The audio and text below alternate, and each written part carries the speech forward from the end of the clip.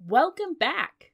And I am so sorry for the delay, but I really appreciate your patience, and I particularly appreciate those of you who have reached out over the course of time. The social media messages, the emails, the phone call, amazing. So really, thank you so much. The delay lasted longer than I expected, but I'm so excited to be back to the podcast. And this week, we're going to pick up where we left off, at the end of the First English Civil War. You're listening to Rejects and Revolutionaries with Sarah Tinsolvola, a podcast tracing the origins of America from the Tudor era to the 20th century. First, though, since it has been a few months, I'll start with a quick summary of what's happened so far, so if you need a quick refresher, here it is. By the early 1640s, England had a handful of American colonies, best established on the North American continent, but also a handful of fledgling settlements around the Caribbean. It also had a deeply unpopular king and a powerful Puritan opposition to said king, and in 1642, the two groups clashed in what is, for my money, the most interesting war in history. America's colonies had differing sympathies in that war. The Puritan colonies of New England were unified in their support of Parliament. Virginia's loyalty strongly skewed in favor of the king. Maryland was a mess, with its founders being Catholics with royalist sympathies, but with a radical, belligerent, and growing Puritan minority, which favored Parliament. Bermuda's loyalties were split, but early on, the parliamentary independents had all the power and abused said power in pretty shocking ways. As for the Caribbean, different islands had different political leanings, but by far the biggest colony was Barbados, which had managed to remain completely and totally neutral thanks to the leadership of its governor, Philip Bell. During the war, though, every colony was forced by necessity to maintain at least an officially neutral position. They couldn't afford the political fallout of backing the wrong side, and they certainly couldn't afford to be picky about which ships they traded with to sell their goods and buy the things they needed. Things like clothes and food and tools. Though it's not immediately relevant, I should also remind you that trading with the Dutch was far preferable to trading with any English ships, because the Dutch could pay higher prices for every colonial product, and they could sell necessities for lower than any English merchant would. They just had a more advanced economy. So great was the difference that it was only trade with the Dutch that lifted the Chesapeake in particular out of the inescapable poverty which had characterized its early years. But tangent aside, during the war, even the most passionate colonist could only watch, wait, and wonder how things would turn out while going about business as usual. Meanwhile, England was being torn apart. Death and devastation were everywhere. Violence escalated. Life was miserable. As Puritans started to win the war, they also found their own sides splitting into increasingly polarized factions. The more conservative Presbyterians, many of whom started to join the Royalist ranks, and the Independents, who were radical enough that their getting political power would have been unthinkable before the war started. But because the Independents, led by Thomas Fairfax and Oliver Cromwell, had effectively won the war for Parliament, their credibility increased, and so did their popularity. By 1646, it was over, for a couple of years at least. The turning point was in 1644 at the Battle of Marston Moor, and then the remainder of the King's army was nearly wiped out at Naseby in June of 1645, and just a couple months after that, the last Royalist port, Bristol, fell, rendering all Royalist ships fair game for parliamentary privateers. And then, finally, in 1646, the king surrendered. I didn't actually discuss the surrender in the last episode, but basically Charles had spent the previous few months trying to weigh his options and see if he could salvage a victory. He ultimately decided that the best option was to head north from Oxford and meet with the Covenanter Scots at Newark, and it was to them that he ultimately surrendered. That's a very complicated, very significant story, but what you need to know for now is that the king surrendered, the war was over, and a by now deeply divided parliamentary side had emerged victorious. There were new taxes, like the justifiably unpopular excise tax on things like salt, meat, and beer. Royalist estates were sequestered, confiscated by Parliament, and sold back to them at a Parliament-decided price, and the policy of transportation had begun. Now, I won't get too much into the North American colonies today.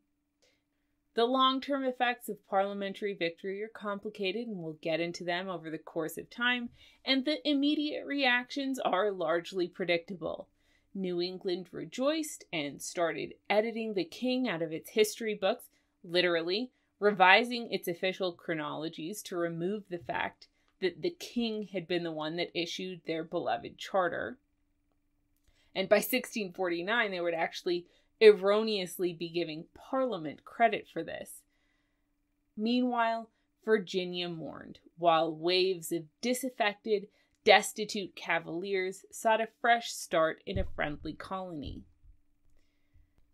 Maryland deserves its own episode, recovering from the plundering time and Calvert's death, struggling with food shortages, subduing Kent Island rebels, and trying to solidify new colony leadership. And then you have Bermuda and Barbados, and that's what we'll discuss today, because this is where we're going to see the most dramatic changes as a direct result of the end of the war. First, Bermuda. Bermuda had been grappling with intensely divided loyalties during the war, and a company which was indecisive enough, quite probably thanks to its own divided loyalties, that it couldn't prevent one side from abusing the other. First, the independents were in control, and their behavior was radical enough and tyrannical enough to drive Presbyterians into alliance with the Anglican Royalists, a foreshadowing of things to come in England. Then, the company had unsuccessfully tried to even out the balance of power by appointing a triumvirate instead of one governor, but this blurriness had just led to both sides being horrible to each other, so it was a mess. But when the war ended and independence entered England's national spotlight, there was a surge of royalist sentiment among anyone with even the slightest loyalty to the crown. It was in this atmosphere that the Bermuda Company sent Presbyterian Thomas Turner to quash the independents once and for all. And Turner went about his job with gusto. He forbade independents from holding meetings, preaching, or even taking part in government. He accused John White of treason. Independents became little more than political targets, sent to jail for minor offenses, and forced to hold their services in secret. Popular anti-independent sentiment had combined with the personal desire to retaliate and created a situation just as horrible as the independents had once created, just in reverse. This, as we'll see, would not be a permanent thing.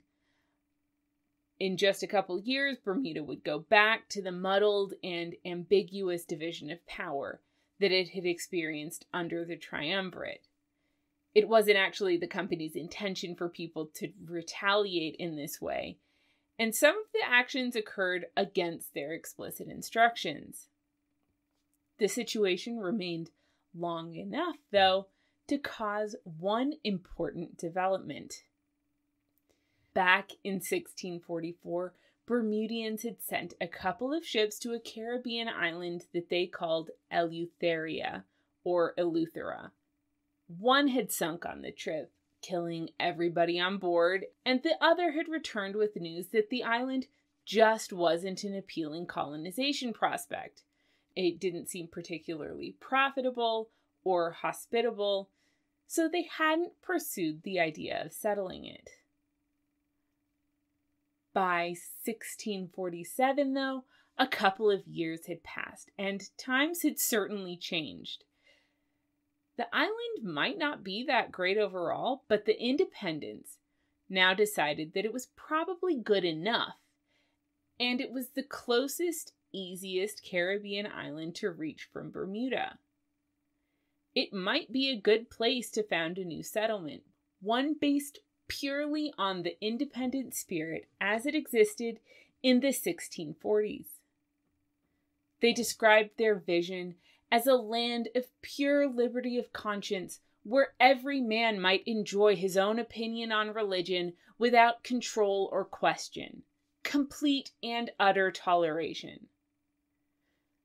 The true nature of what they sought was a little bit different than that all too tempting description. Liberty and toleration were the language of their movement, but not the reality of their movement. It wouldn't have included Catholics, and given their previous actions, it would be very surprising if theirs had even included Presbyterians, and certainly not High Church Anglicans. The point was, no bishops, no king, no hierarchy, no limit to their particular brand of radicalism. People like Familists, later Quakers, Anabaptists, the intellectual descendants of Elizabethan Brownists. Economically just shy of the levelers, politically favoring a system that was as close to a popular democracy as practically feasible, it's most akin to what Roger Williams had created in Rhode Island, but in some ways even more extreme. It was a movement with support, though. Sale was close to the independence of the Bermuda Company, as well as independent former Bermudian colonists. He found support among future regicides and even members of the old Providence Island Company shareholders. So on July 9th, 1647, Sale and 25 shareholders signed the Articles and Orders of the Company of Eleutheran Adventurers, with a constitution that reflected their shared ideals to the letter. Everyone would have access to land, natural resources, and a vote. No bishops, no kings, no real involvement from London, which was actually possible for this company because the costs of moving from Bermuda were so much less than the costs of moving from England, and they could rely on surrounding colonies for support, so there was no real investment necessary. Eleuthera could be free and experimental because it was cheap. All land would be worked communally for the first 3 years, which was an idea that had already been tried in both Plymouth and Jamestown. But afterward, land would be distributed proportionally to investment. There would be a unicameral legislature that held all political power, authorized to appoint justices, distribute public lands, manage public labor and finances, and pass laws. And the governor would only be head of this Senate. Document in hand, commissioned governor, supplies gathered, and volunteers accompanying him, Sale returned to Bermuda just long enough to gather 70 of the island's Congregationalists to head to Eleuthera. They reached the island without too much trouble, and then looked for a place to settle.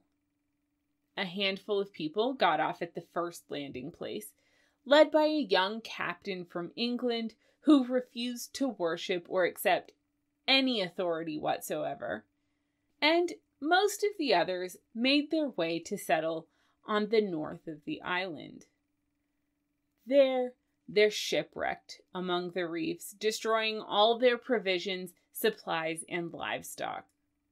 They made their way to a small cave for their first refuge and place of worship, and that place, named Preacher's Cave, still exists today. And they spent the first few months of their new lives surviving on whatever wild fruits and animals they could forage. No tents, no houses, no tools to build them. Sale immediately went to Virginia to get supplies from that colony's independent sympathizers, and meanwhile, more reinforcements prepared to leave Bermuda. When both of these arrived, it was time to clear the land and plant corn, peas, and pumpkins. Interestingly, using Powhatan cultivation techniques which had now become standard. Like all early settlements, though, they struggled with their first crops and only found viable growing practices through trial and error. Like all colonies, the settlement of Eleuthera continued to struggle, but it survived, and it's officially joined our story, though in the future, I'll be referring to it, at least sometimes, by its more recognizable name, the Bahamas. So that is the story of how the Bahamas were founded because of Oliver Cromwell. And now to Barbados. When last we left Barbados, it was unique among English colonies. It was, of course, now firmly rooted in sugar production and already the wealthiest of all English colonies.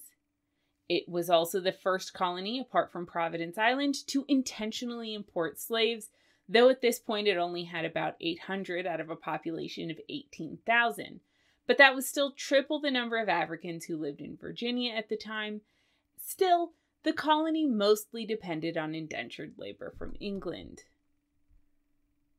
Barbados was an island with deep political divisions stemming not only from its English roots, but from specific conflicts regarding its patent, which had led to immense devastation in the earliest years of the colony. And to counteract the greater than average risk that the war would spread in a violent way to Barbadian soil, the colony had united around the absolute necessity of remaining neutral, not just with regard to merchant vessels and trade and official proclamations, but even to the point of personal interactions. This was an effective policy enabled by effective leadership, and despite push after push from England after Carlisle's defection to the parliamentary side, the island's residents united in upholding neutrality. The end of the war, though, would bring far greater threats to Barbadian neutrality than the years of war ever had, and these threats would come from both sides in very different ways. From the royalist side was simply the flood of exiles, and from the parliamentarian side, Carlisle was planning to go to Barbados personally to replace Bell as governor, and to declare the colony's allegiance to Parliament. First, the Royalists. Like I said, the end of war pushed Royalists out of England en masse. They had lost everything, and England itself had lost its familiarity as the independents grew in power. Between that and the policy of transportation, for which Barbados was the most common destination, Barbados experienced a population boom even bigger than that of Virginia's, going from 18,000 to 30,000 colonists in just 5 years. There was a difference, too. And let's put aside transportation for just a minute. If you were a destitute royalist choosing where to build a new life, Virginia and Barbados had different selling points. Virginia was never renowned for its standard of living, but if you were a royalist exile, you could count on a friendly government and probably a few friendly faces in Virginia.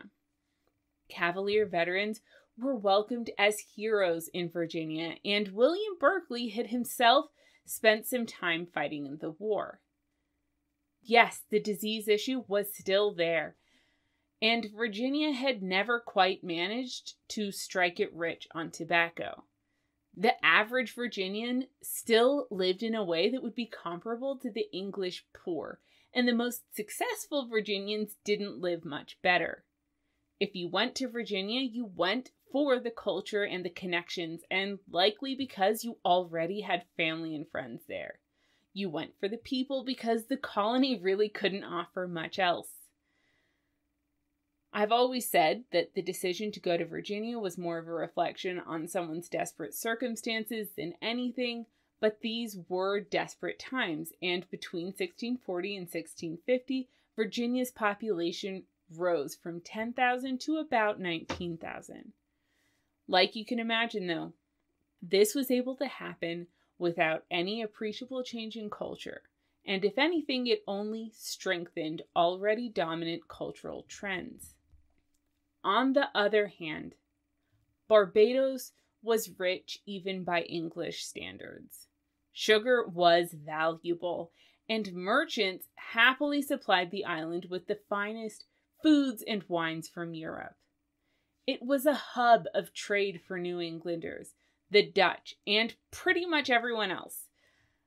If you went to Barbados, at least voluntarily, you went for the opportunity. Lots of people had lost everything in the war, and Barbados offered the best chance to rebuild that. Plenty of people didn't have all that much to begin with, and for them, Barbados was also an opportunity. It wasn't about the family or the community or the culture. This was an economic decision. And let's return to transportation, whose victims were scattered around the American colonies, but who, more often than not, ended up in the Caribbean, especially Barbados. Everyone from loyal royalists to prisoners of war to Irish non-landowners to prostitutes to people who had committed misdemeanors and ended up in a jail that didn't want to bother housing them, could end up being transported to Barbados as an indentured servant.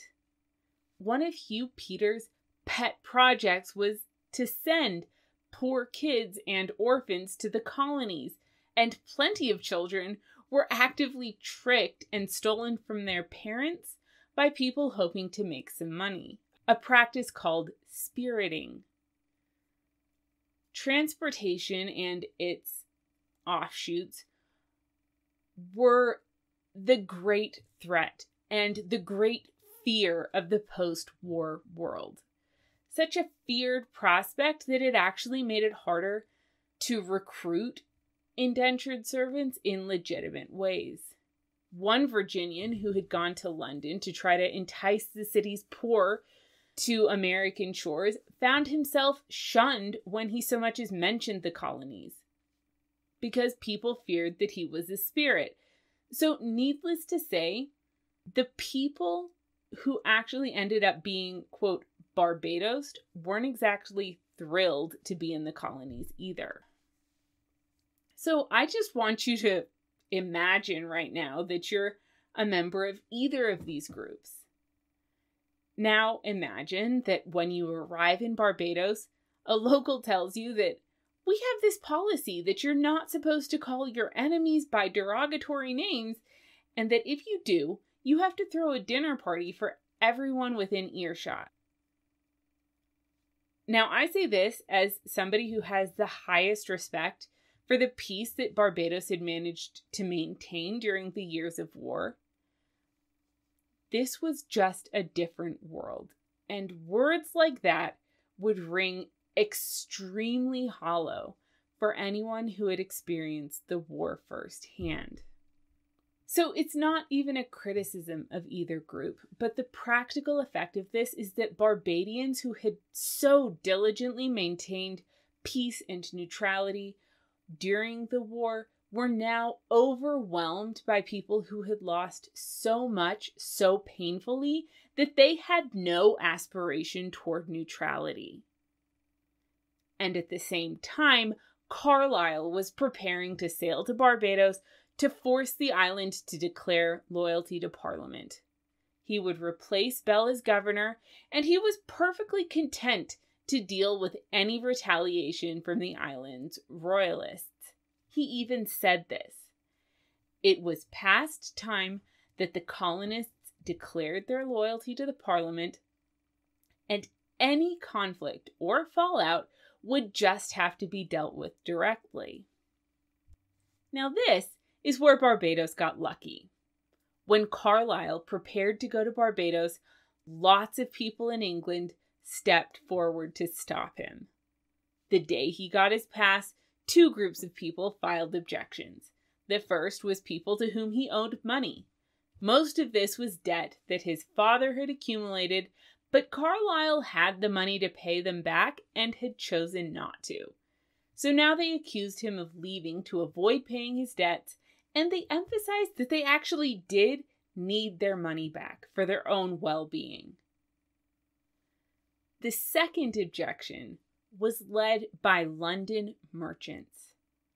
London merchants, in general, were pretty aggressive with their attempts to profit off of colonial ventures, and mostly this was at the expense of the colonists. In this case, though, Barbadian and merchant interests aligned. If Carlisle really did go and cause all this fallout in Barbados, they would lose a lot of money. To prevent this, they went back to the colony's origins and claimed that Carlisle's ownership of the colony wasn't legitimate, and that in fact, the colony should be led by the heirs of William Courtine, its legitimate owner. Courtine's allies, who had spent time in Barbados, also joined in the lawsuit, and while either petition would likely have been enough to keep Carlisle in England, the combination definitely was.